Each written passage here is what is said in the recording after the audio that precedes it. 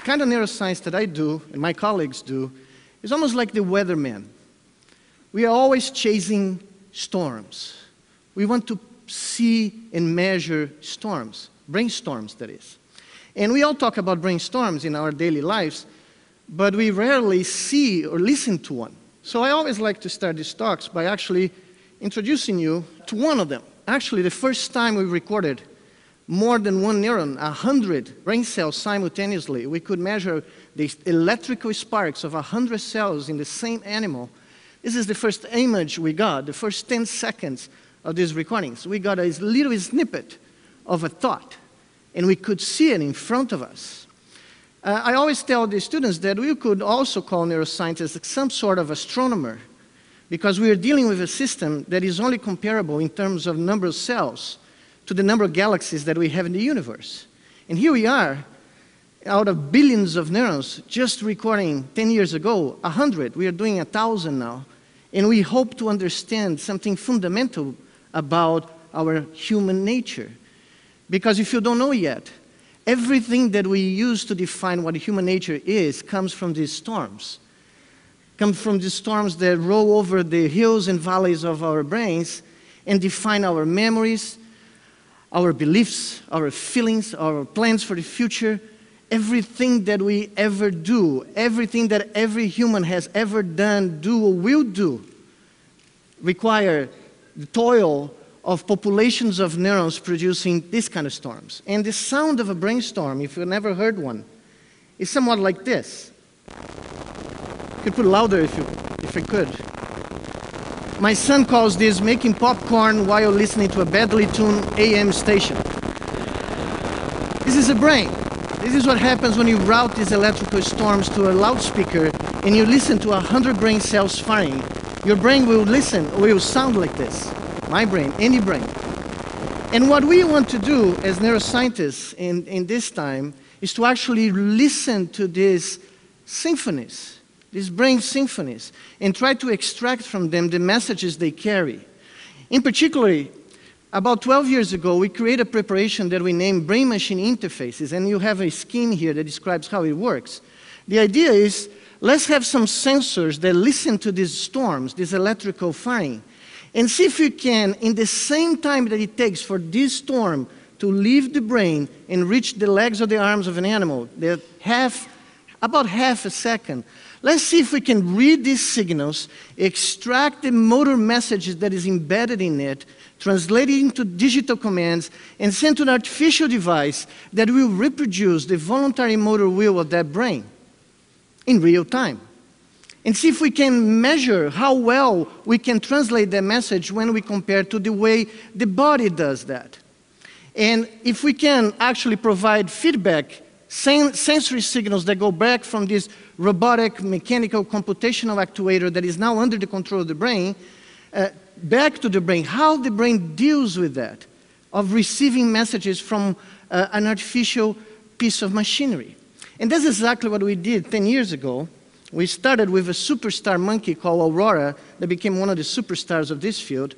And Aurora liked to play video games. As you can see here, she likes to use a joystick like any one of us, any of our kids, to play this game. And as a good primate, she even tries to cheat before she gets the right answer. So even before a target appears that she's supposed to cross to the cursor that she's controlling with this joystick, Aurora is trying to find the target, no matter where it is.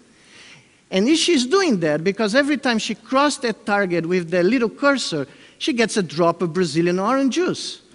And I can tell you, any monkey will do anything for you if you get the little drop of Brazilian orange juice. Actually, any primate will do that. Think about that. Well, while Aurora was playing this game, as you saw, and doing, 1,000 trials a day and getting 97% correct and 350 mLs of orange juice, we are recording the brainstorms that are produced in her head and sending to a robotic arm that was learning to reproduce the movements that Aurora was making. Because the idea was to actually turn on this brain-machine interface and have Aurora play the game just by thinking, without the interference of her body. Her brainstorms would control an arm that would move the cursor and cross the target. And to our shock, that's exactly what Aurora did. she played the game without moving her body. So every trajectory that you see the cursor now, this is the exact first moment she got that. That's the exact first moment a brain intention was liberated from the physical domains of a body of a primate and could act outside, in that outside world, just by controlling an artificial device. And Aurora kept playing the game, kept finding that little target and getting the orange juice that she wanted to get, that she craved for. Well, she did that because she, at that time, had acquired a new arm. The robotic arm that you see moving here 30 days later, after the first video that I showed to you, is under the control of Aurora's brain and is moving the cursor to get to the target. And Aurora now knows that she can play the game with this robotic arm, but she has not lost the ability to use her biological arms to do what she pleases. She can scratch her back, she can scratch one of us, she can play another game. By all purposes and means, Aurora's brain has incorporated that artificial device as an extension of her body. The model of the self that Aurora had in her mind has been expanded to get one more arm. Well, we did that 10 years ago. Just feed forward 10 years. Just last year, we realized that you don't need even to have a robotic device. You can just build a computational body, an avatar, a monkey avatar. And you can actually use it for our monkeys to either interact with them, or you can train them to assume in a virtual world the first person's perspective of that avatar and use her brain activity to control the movements of the avatar arms or legs. And what we did basically was to train the animals to learn how to control these avatars and explore objects that appear in the virtual world. And these objects are visually identical, but when the avatar crosses the surface of these objects, there is an electrical message that is proportional to the micro-tactile texture of the object that goes back directly to the monkey's brain, informing the brain what is that the avatar is touching. And in just 4 weeks, the brain learns to process this new sensation and acquires a new sensory pathway, like a new sense. And you truly liberate the brain now because you are allowing the brain to send motor commands to move this avatar, and the feedback that comes from the avatar is being processed directly by the brain without the interference of the skin. So what you see here is, this is the design of the task. You're going to see an animal basically touching these 3 targets, and he has to select one because only one carries the reward, the orange juice that they want to get. And he has to select it by touch using a virtual arm, an arm that doesn't exist. And that's exactly what they do.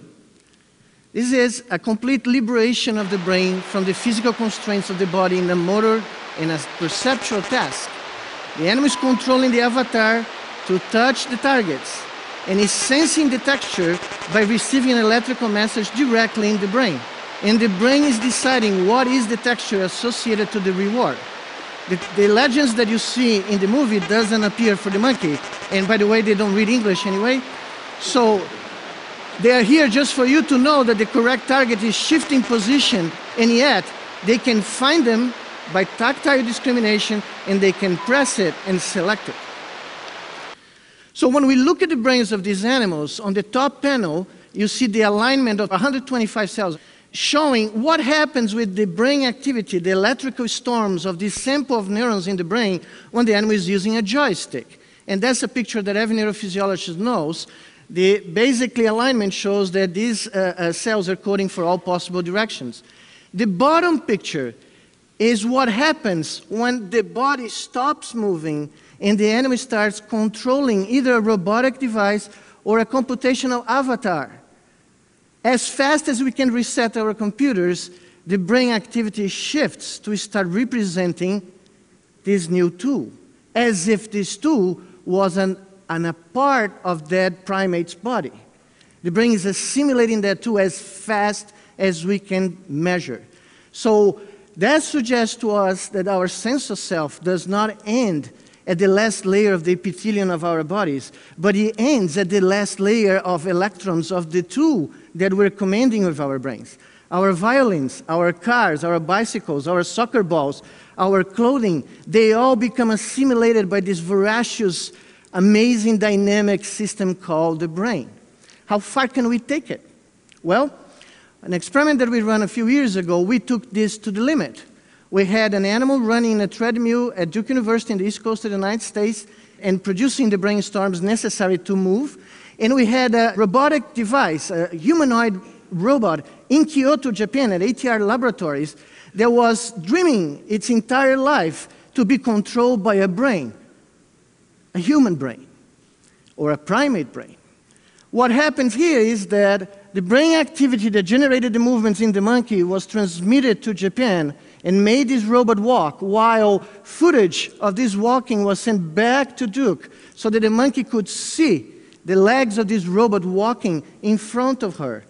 So she could be rewarded not by what her body was doing, but for every correct step of the robot on the other side of the planet, controlled by her brain activity. Funny thing, that round trip around the globe took 20 milliseconds less than it takes for that brainstorm to leave its head, the head of the monkey, and reach its own muscle. The monkey was moving a robot that was 6 times bigger across the planet. This is one of the experiments in which that robot was able to walk autonomously.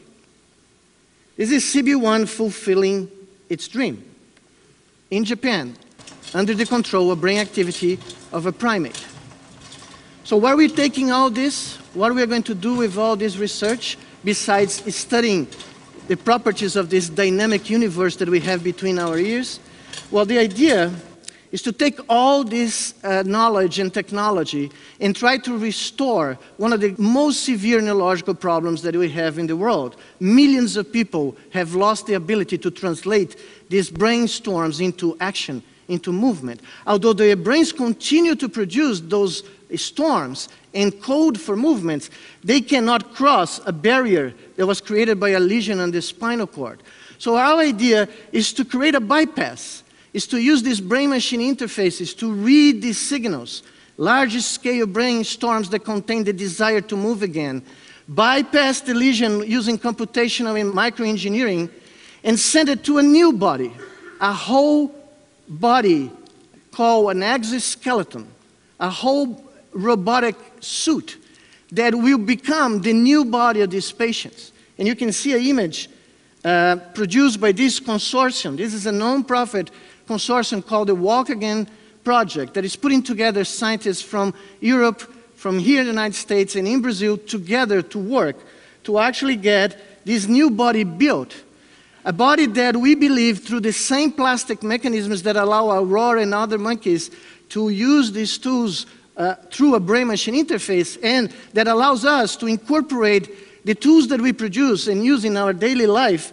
The same mechanism, we hope, allow these patients not only to imagine again the movements that they want to make and translate them into movements of this new body, but for this body to be assimilated as the new body that the brain controls.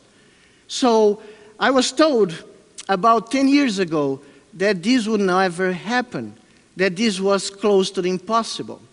And I can only tell you that as a scientist, I grew up in southern Brazil in the mid-60s, watching a few crazy guys telling that they would go to the moon. And I was 5 years old, and I never understood why NASA didn't hire Captain Kirk and Spock to do the job. After all, they were very proficient. But just seeing that as a kid made me believe, as my grandmother used to tell me, that impossible is just the possible, that someone has not put enough effort to make it come true. So they told me that it's impossible to make someone walk. I think I'm going to follow my grandmother's advice. Thank you.